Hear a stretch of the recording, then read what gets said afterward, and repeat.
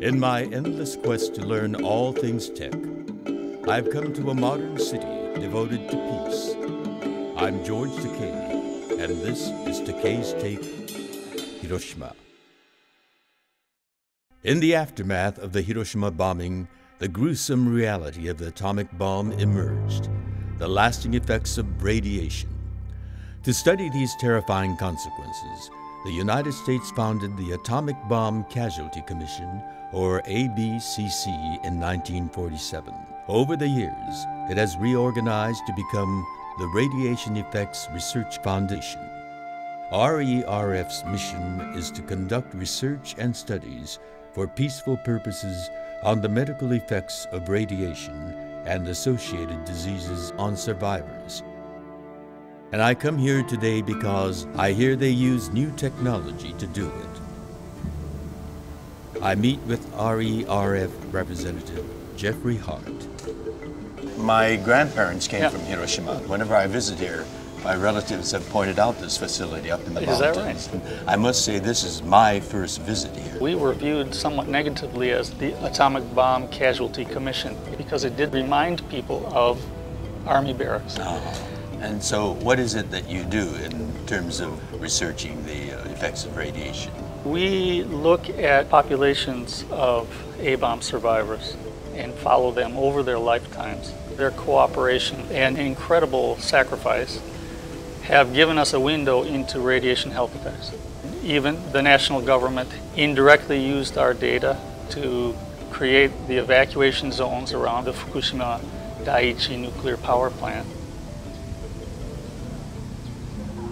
Interestingly, my grandmother was affected by the bombing in Hiroshima, and she lived to 104 years old. I would say that that's extraordinary, although I don't have information about your grandmother in terms of how much radiation she was exposed to. With that in mind, actually, I think we should talk with Dr. Harry Cullens, who is the chief of the Department of Statistics. We're working on using a geographical information system to get more accurate locations for the survivors in our studies.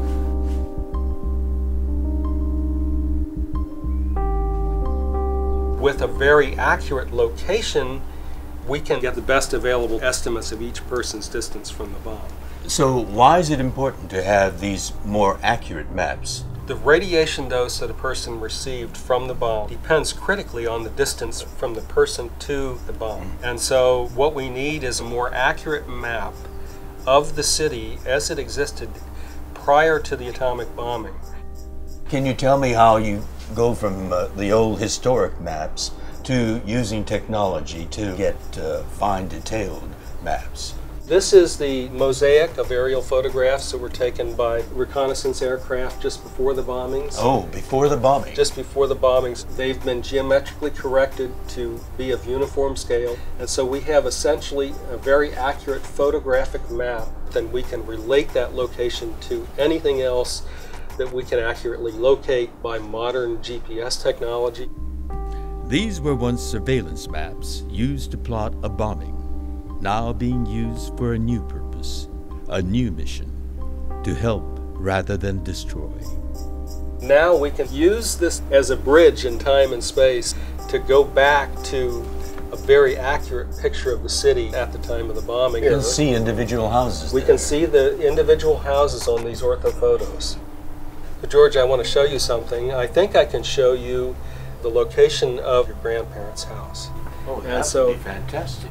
I found it was here, about 2,000 meters from the hypocenter. And this is the location of your grandparents' house. Well, thank you for that. My grandparents survived the bombing, but they were inside the house, and the house collapsed on them and later started burning. Can you tell me whether that was a contributor to their survival?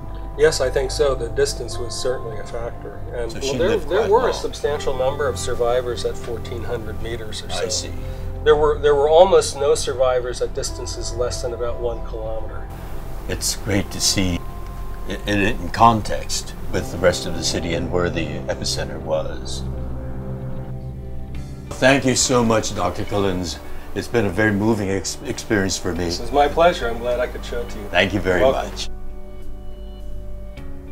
For the first time ever, technology can show me the exact location of my grandmother's house.